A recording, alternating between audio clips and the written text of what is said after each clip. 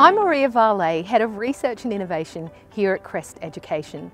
A key part of my role involves supporting leaders and teachers across both of our schools to deliver quality learning opportunities for all students.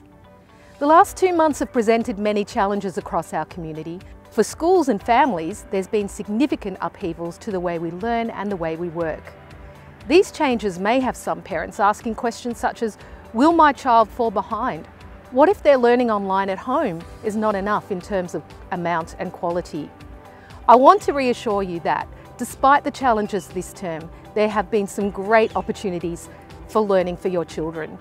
Throughout this term, your children have been developing quite a range of skills and attributes that will be of enormous benefit to them, not only for their learning journey at school, but also for life beyond. These include flexibility. Students have had to learn to be adaptable across a range of areas. Learning from home has also required greater levels of self-management, self-regulation and independence. Being independent means thinking more for oneself and being confident to make decisions. Critical thinking, creativity, taking initiative and problem solving have also played a greater role in student learning this term. The fact that students have not been able to go out freely has led many to rediscover their own possessions and become more creative with their leisure time. Students have become more mindful of their neighbours and those in our community who are more vulnerable.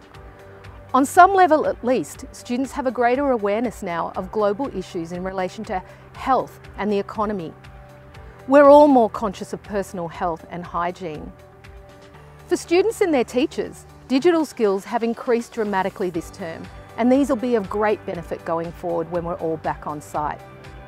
Many students are exercising more and spending more time with family and parents. And many of you have commented during this time that you've gained new insights about your child and their learning. We encourage you to continue to foster these important and valuable skills and attributes during the remaining weeks of online learning. When students return to school, we'll be guiding them to reflect on their unique learning this term and are looking forward to discussing this with you as well. Finally, I want to reassure you that your child's transition back to on-site learning is being carefully planned to ensure the health and well-being is prioritised.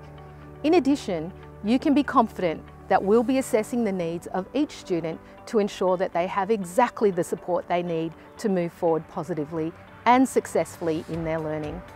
We trust that your final weeks of online learning are enjoyable and productive, and we look forward to seeing you soon when you come back on site.